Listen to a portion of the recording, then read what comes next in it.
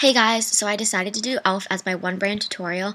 So the first thing that I do is conceal, and I decided to pick up this Studio Concealer. This is the first time I used it, and I put it on my blemishes. I also put it under my under eyes, and decided to use it as a primer for my eyes. Before deciding to do this tutorial, I never tried any e.l.f. foundation, so I decided to use this Flawless Finish foundation. And it has a pump, which is very handy, and it was also $6, which I think is a really good deal for any foundation, especially at the drugstore. So I found the consistency medium coverage. It was actually thicker than I anticipated. I thought it might have been more of a sheer coverage, but it applied very nicely, and I think I might have gotten half a shade too dark. After I finished foundation, I decided to use this Baked eyeshadow in Pixie as a blush because I thought it was the perfect pink, so I had to go in multiple times with my brush to make sure that I got the right pigmentation. Honestly, I didn't have a blush from e.l.f., which is why I used this, but it did come off a little bit more frosty than I anticipated. To make sure everything was in place and would stay on for the entire day, I decided to use the high definition powder in translucent.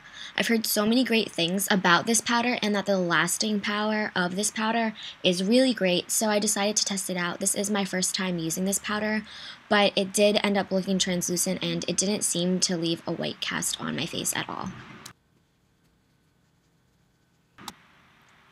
So for this eye look, I decided to keep it pretty plain and neutral, so I went in with Peach Fuzz and used this all over my lid, and I just used my fingers to apply it because I didn't feel like a brush was needed. Then I went back in with the Baked eyeshadow, the pink one, and I just used this as an inner corner highlight, and I also used it on my inner third of my eye and just blended it in with Peach Fuzz because I thought it gave a really nice neutral eye look.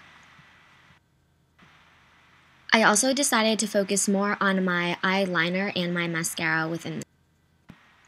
The next thing that I grabbed was this small eyeliner brush, and I really love these Studio Cream eyeliners from e.l.f.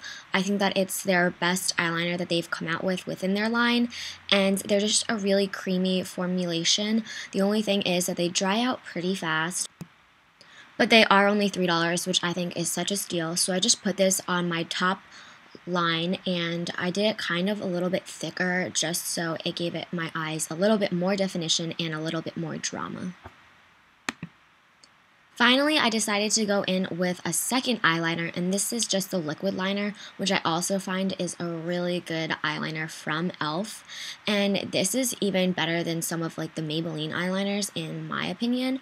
And I think this just works perfectly for cat eye. It is kind of a little bit hard, especially for beginners, to use the liquid eyeliner. I would recommend a felt tip eyeliner. So I picked up this Studio Mineral Infused Mascara, and I really didn't know what to expect and what to get as results.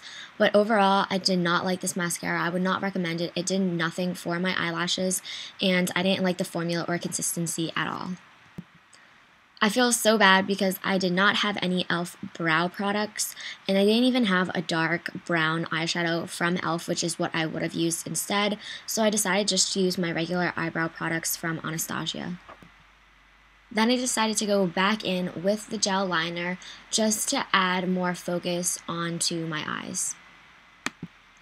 I hope you guys enjoyed this, and I love making these one brand tutorials. The next one I'm going to do is Wet n Wild.